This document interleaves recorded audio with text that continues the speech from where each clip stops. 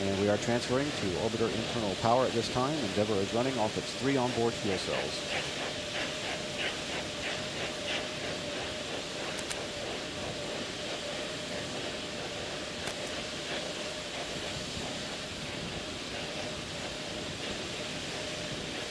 Go for auto sequence start. And we have a go for auto sequence start. Endeavour's onboard computers have primary control of the vehicle's critical functions. T-minus 20 seconds. 15. T-minus 15 seconds. 12, 11, 10, 9, 8. We have a go for main engine start. 5, 3, 2, 1. We have booster ignition and liftoff of the Space Shuttle Endeavour, providing power to the station as we continue to build our future in space. Well programmed. Houston now controlling the flight of Endeavour. Endeavour completing the roll. The shuttle now in a heads-down, wings level position for the 8.5-minute ride to orbit.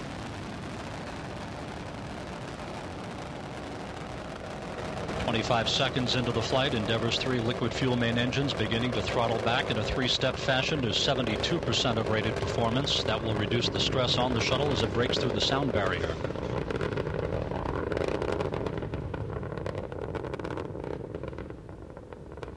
Endeavour already 1.5 miles downrange from the Kennedy Space Center. All systems reported to be in great shape. 52 seconds into the flight, the main engine's beginning to rev up to full throttle, 104% of rated performance.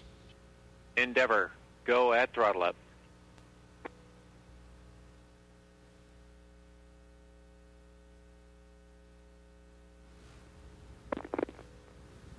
The throttle up call from spacecraft communicator Gus Loria. On board Endeavour, Commander Brent Jett, joined on the flight deck by pilot Mike Bloomfield, flight engineer Mark Garneau of the Canadian Space Agency, and mission specialist Joe Tanner. Seated alone down on the middeck, mission specialist Carlos Noriega.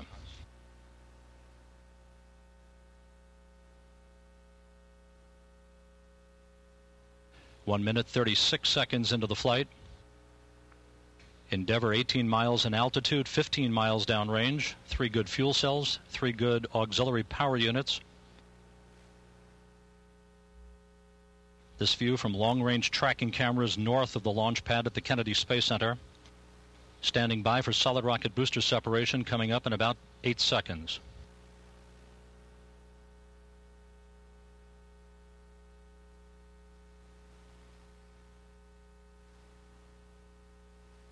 Booster officer here in Mission Control reports a good solid rocket booster separation.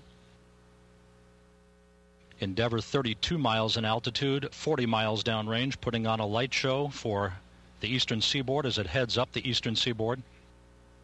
Guidance has converged, all 3 computers. And the booster officer reports the ignition of Endeavour's orbital maneuvering system engines. That will be a 1 minute 42-second kick in the pants for Endeavour as the shuttle gets an additional lift to orbit to accommodate its 18-ton payload.